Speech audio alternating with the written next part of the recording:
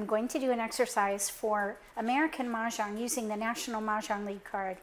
This exercise is called random pulls. The purpose is to identify the strength in a dealt hand. Nothing more, nothing less.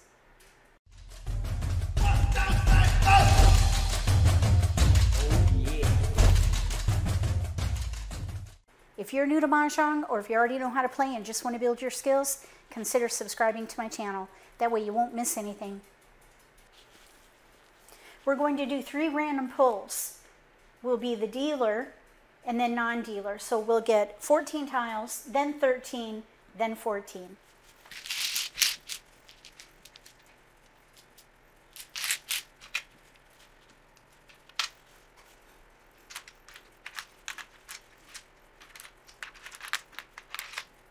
We have a joker, pair of flowers, north, west, south, pair north.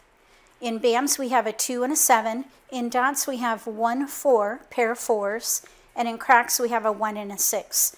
If these were your tiles, what would you focus on and what would be your first pass?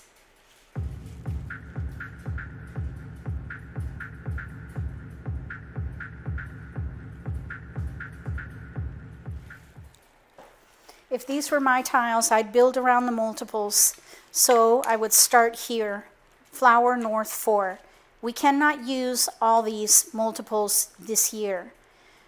So probably what I would do is hold the winds and focus on flowers with winds. That would probably mean playing the 3rd hand down under winds and dragons. The other thing that I would focus on would be these 4s. I would just hold these and see what comes in and not pick a hand yet, just gather. And for passing, I probably would pass 1 of each suit. Let's see, I think 6, 7 versus 1, 2 is probably just as risky, so I'd probably pass those first. If you would have done something differently, write pull 1 and what you would do with these tiles.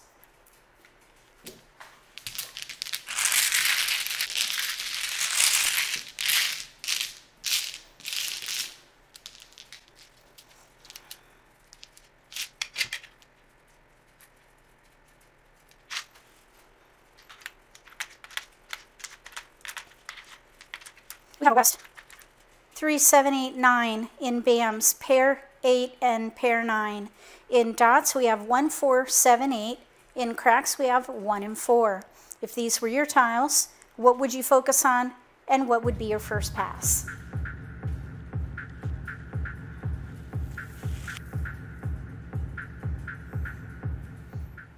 If these were my tiles, I'd build around 8, 9.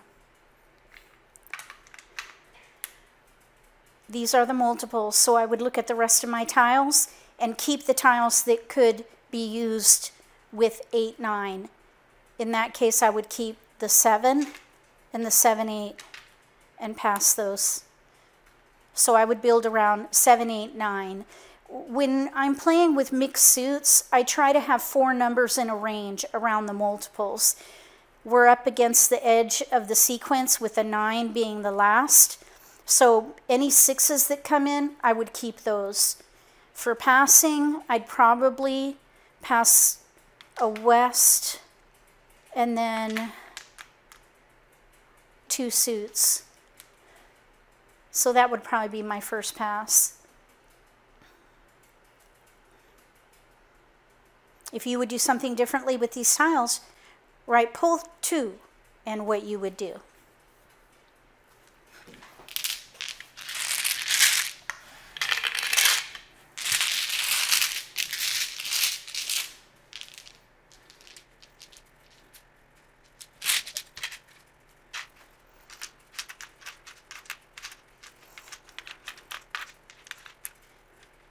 We have a pair of flowers, a south, a green.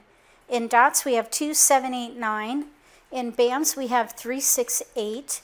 And in cracks we have 7, 8, 9. If these were your tiles, what would you focus on and what would be your first pass?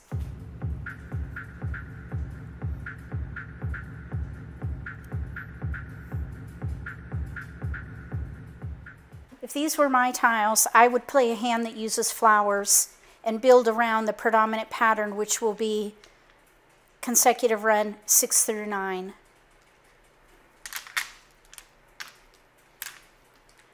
There is some potential for 3, 6, 9, and we could even keep the 3 because we do have tiles that we can pass. So we have 7, 8, 9, maybe 3, 6, 9, but I would say 6, 7, 8, 9 in mixed suits with flowers. And there are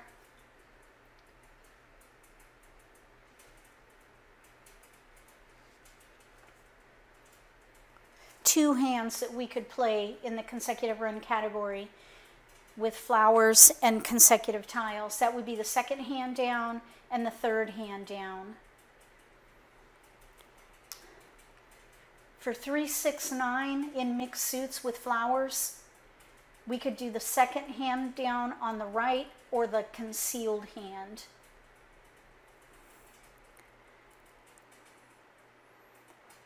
We only have 1 6 though, and 1 3. That's why it would probably take a lower precedence. If you would do something differently with these tiles, write pull 3 and what you would do.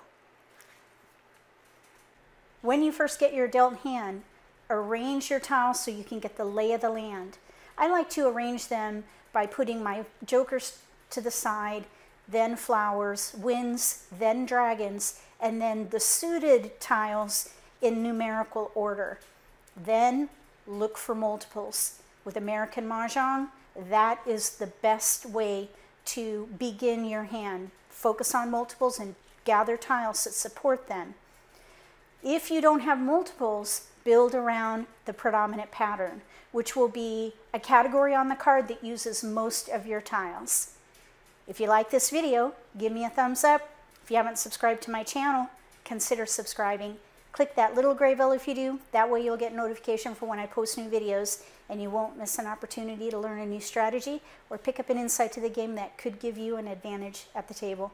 Between now and the next video, may all your picks be keepers.